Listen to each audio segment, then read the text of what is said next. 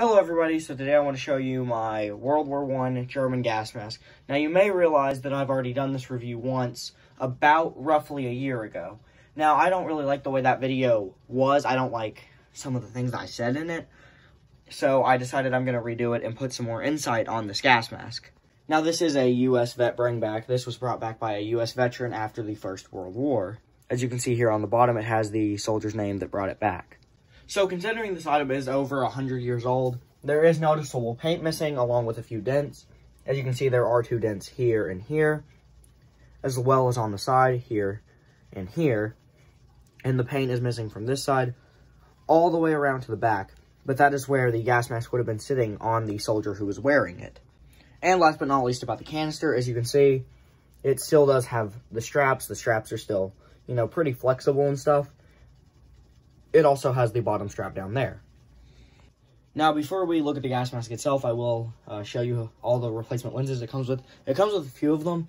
So many, in fact, that they don't all fit under the little metal wire right there. See, though, there are 6 sets of replacement lenses, each of these packs containing 2, which only 4 of them can actually fit into the designated spot with the aluminum wire to hold them in there, while the other 2 just have to sit on top of all those. As you can see, they have writing on them, although I cannot read it because I cannot speak nor read German. As you can see, there are a few spots that do have mold on them, unfortunately, although that is expected with these being 100 years old. I would also like to state that the paint inside of the gas mask canister is in amazing shape as well. Getting around to the gas mask itself, overall, it's in very good condition.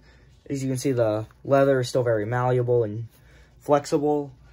It also has the string right here, which you do not see as much on these because these are very thin strings that are just made to loop through this and connect to a button, which is on the back of the strap right here to hold the filter up. Getting around to the back of the mask, as you can see, I do have some plastic bags in there to help it hold its shape while I show it off. The straps are still in very good shape. This is still very flexible and stretchy, although I'm not going to attempt it as to not risk breaking the mask, but you can see it is in very good shape overall. In here, we can actually see the soldier's name, the original soldier who owned this, written right here, as you can see, along with the neck strap still being in very good shape as well. So getting around to the filter itself, as you can see on the top, it does have some stamping right in here. There's a little bit of corrosion around the edges of it, mainly up in this top area. Right here is the soldier's name that captured it again. Right here, this is a little bit harder to see, but this is stamped into the filter itself.